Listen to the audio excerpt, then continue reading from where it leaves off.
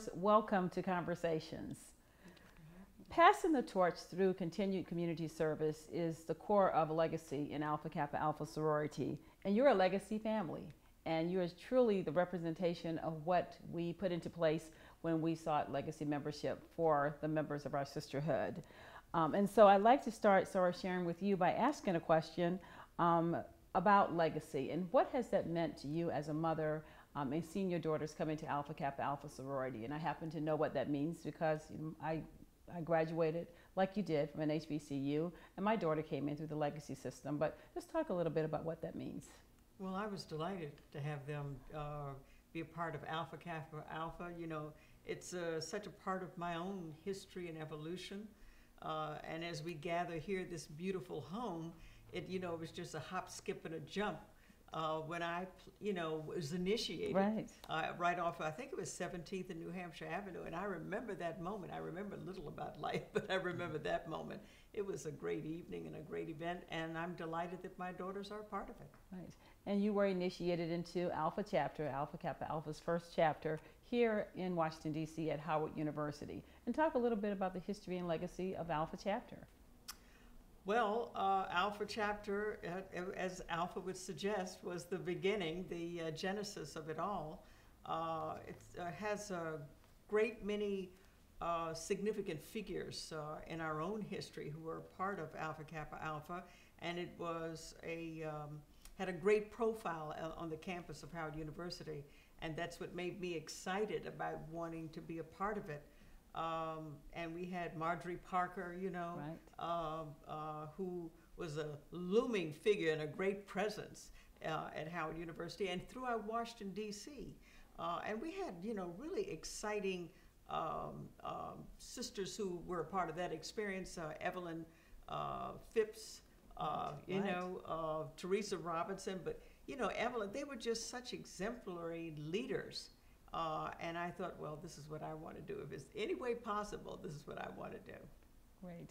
And Sarah Amy and Sarah Drew, of course, you are legacy daughters coming into the sorority, and your experience was different because you matriculated at predominantly white institutions. Talk a little bit, and we'll start with you first, Sarah Amy, and then we'll have you answer next, Sarah Drew. Talk a little bit about what your experiences were coming into the sorority and also as a proud legacy daughter. I attended Rhode Island School of Design, and because I was in a city where I was unable to become initiated at Brown University, we ended up having to chart our own chapter. And so 4 other women from local schools, 2 from Rhode Island School of Design besides myself, and then 2 women from Johnson and Wales came together, and we went through the initiation process to charter Pi Theta. So, like my sister, my mom has always been my single greatest role model. So the fact that she was an AKA always stood out to me as sort of a symbol of her just commitment to the community, her commitment to being a woman who embodied certain standards of excellence. And so when I went to Stanford, I was very interested walking in the door in learning more about the Xi Beta chapter.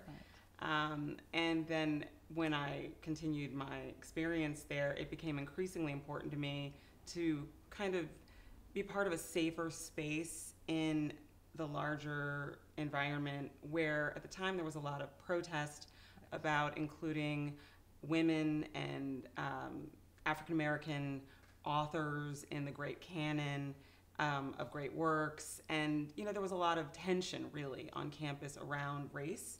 And so when I met all of these sorors at Stanford who were just amazing women doing amazing things, giving back to the community, it felt like home for me. Right.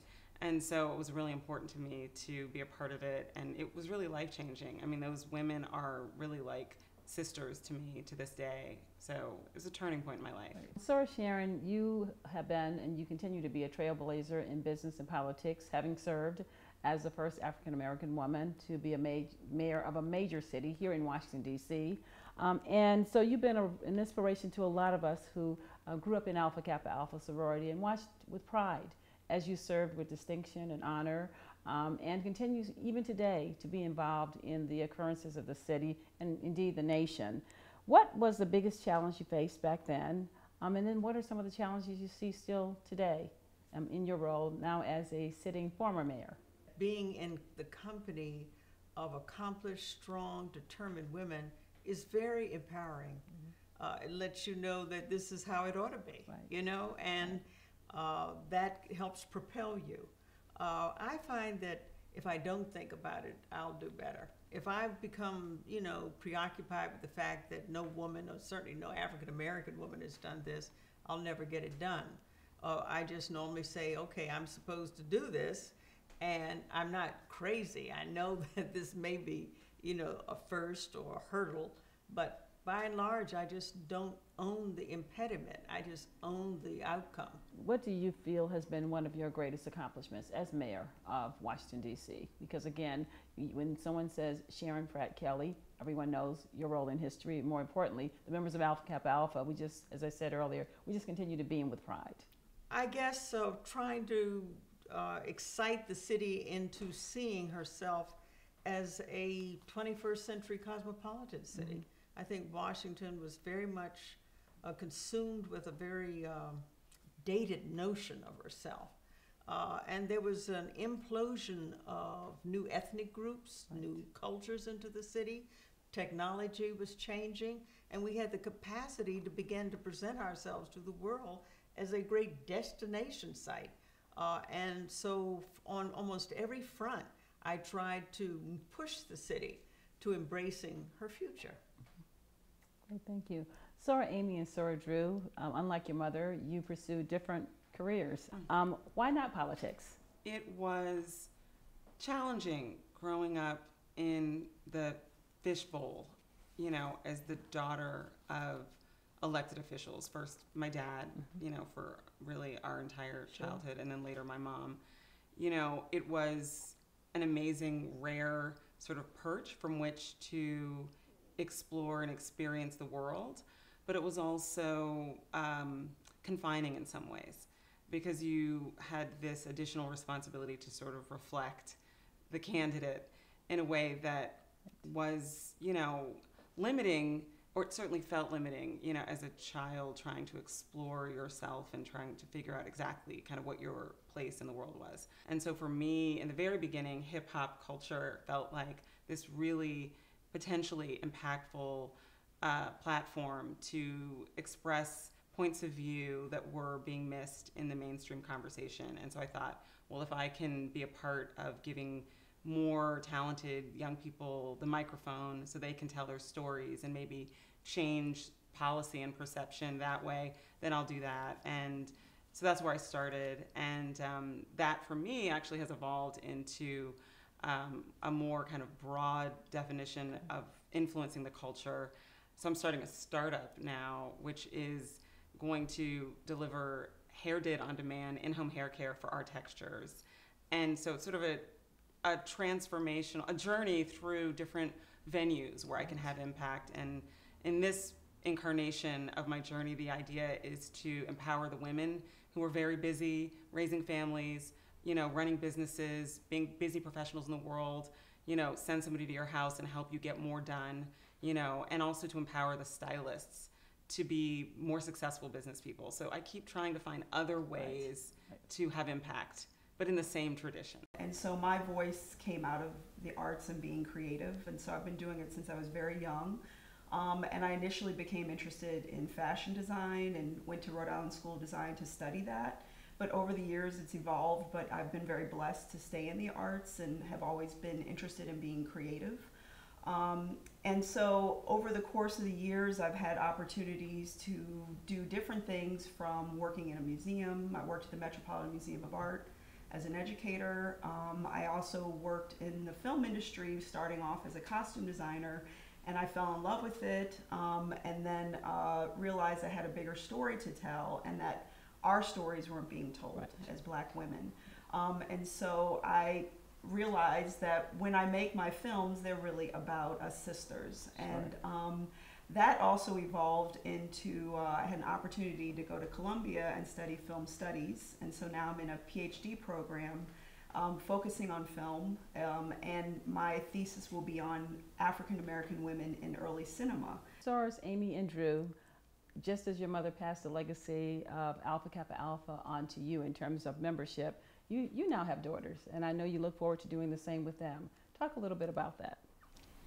Well, my daughter is 4 now, so the idea of thinking of her in college is a lot to take, but I want to be a role model to her, as my mother was a role model to me, and to continue to expose her to women who are inspirational, such as the women of Alpha Kappa Alpha, and to let her know the importance of sorority, the idea of sorority.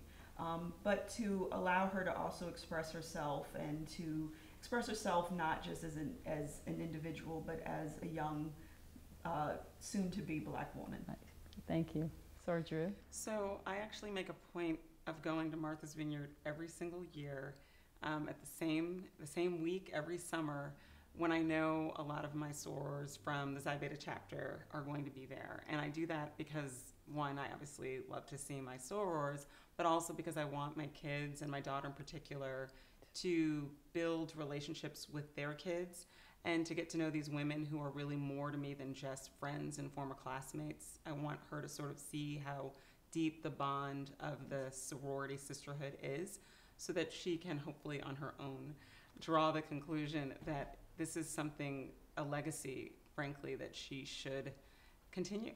One of the themes for our series conversations is around the idea of empowering women, but more importantly, for women just to live fearlessly and to pursue their dreams and passions. Can each of you speak just very briefly, starting with Sharon, around what does it mean for you to live fearlessly? Well, I think it's absolutely imperative to live fearlessly. Not always easy to accomplish, because the world is full of negatives, full of conversations and narratives about why you ought not to be here. So I always, the most important, I was trained as a lawyer, the most important juror is yourself. If you can convince yourself that I'm supposed to do it, then you just got to tune everything else out. For me, I always try to notice when I'm afraid, and I try to figure out what it is that I am really afraid of. Often fear presents as anger, or sort of defeatism. And so when I notice that, I try to stop and say, well, there's something in here. There's some monster under the bed. So let's turn the lights on. Let's stop. Let's turn the lights on, and let's look around. Let's find it, because I bet if you look at it squarely, it's actually not as scary as you think it is. And now it's gone. You diffuse it, and you just move on. And so for me, that is my sort of methodology to be fearless. Okay, great. Thank you. And Amy. Well, riffing on what my sister and mother said, I would say just always coming back to yourself and tuning into your own inner voice and being true to it, and not letting what the world says to stop you or defeat you or hold you back. Letting go of that fear, and just being honest and saying, this is who I am, and that's wonderful, and embracing that, and trying to listen to your voice to say, okay, if this is who I am, what does that mean for my life? What next steps do I need to take? And knowing that just because society says certain things can't be done doesn't mean it's true. Right.